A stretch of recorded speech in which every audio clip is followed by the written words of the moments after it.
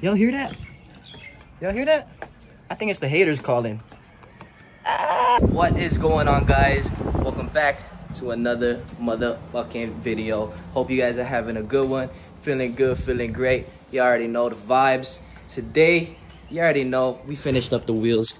Kinda. We still need to get them sealed, but as you can see, this is what we went with. We went with a frost white kind of style. We still have to do the sealing here, but as of right now, we are going to test fit just for the beginning of the video. This is one thing I hate about taking off these wheels with this much camber, is you can't take them off. You literally can't take them off without hitting anything.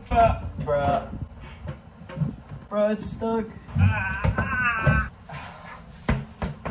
Easy. Maybe we need to lower this bitch. We're gonna have to raise it, because I don't think these wheels fit at all. But once we raise it, we can adjust from there. Come on, please fit.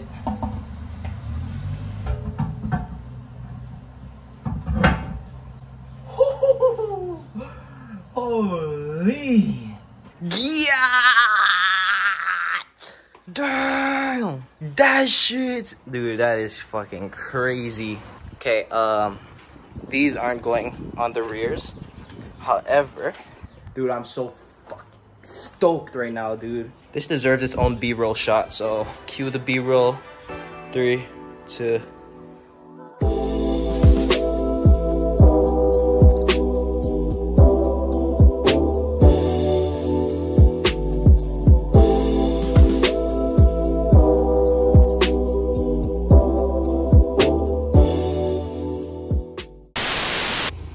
G37. Hey, shout out to homie. This shit clean, bro. All right, guys, I ain't gonna lie. That is how you execute an OEM Plus GTI Mark 6 if you do have one. Just letting y'all know, all right? We fixed the ride height a little bit, adjusted it to where we can fit the 13s, the 19 by 13s. And as you can see, I don't know about y'all, that looks like perfect fitment to me. I mean, look at that, look at that. Jeez. Man, that looks so good. Ah, caster is so off, but oh my god, dude, that looks insane. Look at that, dude. It's literally like fender to lip. See, if I was bagged, that would be absolutely phenomenal for me. But although I am not bagged, we are gonna have to do some changes. But it's cool to see while it's in the air, you know what I'm saying? Like, dude, out of all the odds, it's perfect. Man, it's crazy. All right, guys, I adjusted it a tad bit, and let me just say this thing looks freaking insane, dude. Jesus, insane. It's fender to lip still. I adjusted the toe just a little bit. 2,000 years later. Yeah, man, I've been cooking up. I've been in the lab, dude. I don't know. I just haven't been recording, that's my fault personally. I'm sorry, guys. I know you guys been missing the content, but I just been grinding on this thing. Like, I want to get this thing done ASAP. But give you a little sneak peek. Woo! All right, that's it for now. Today we're gonna do the fronts. As you can see, I have already done one of the fronts, and that is looking icy as always. You already know. So we're gonna do the other side. I kept that one open because I was gonna show you guys what I did. And look at the rears, dude, looking minty. It's just about perfect. Look at that, dude. Matching too, come on. I'm so excited. But yeah, let's get this thing on. So as you can see, we already did half of the work. So first thing I did was remove the brake caliper as well as the rotor. And then I went ahead and took off the tie rod, which is right here.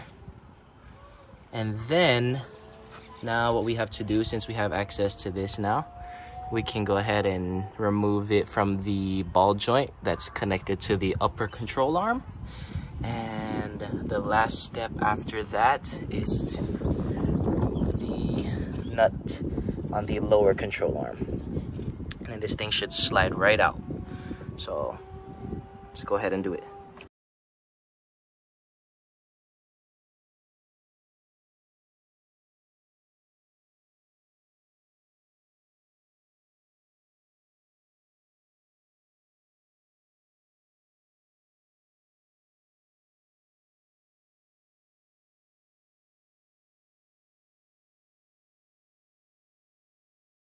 Right, now that we got it out, we're gonna have to switch over the hub from this spindle, move it to this spindle. As you can see, I'll show you guys the difference. It is a little shorter, as well as it's like a little tilted. So it's gonna be actually sitting like that, which gives it a little more camber. And yeah.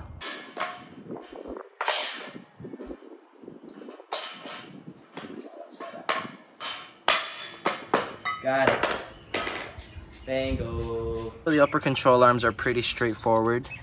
All you're gonna have to do is take off these 14mm bolts here, and it should slide right out. So if you see, it's pushed in a lot more than the OEM. So I believe that gives us about like -3, -4.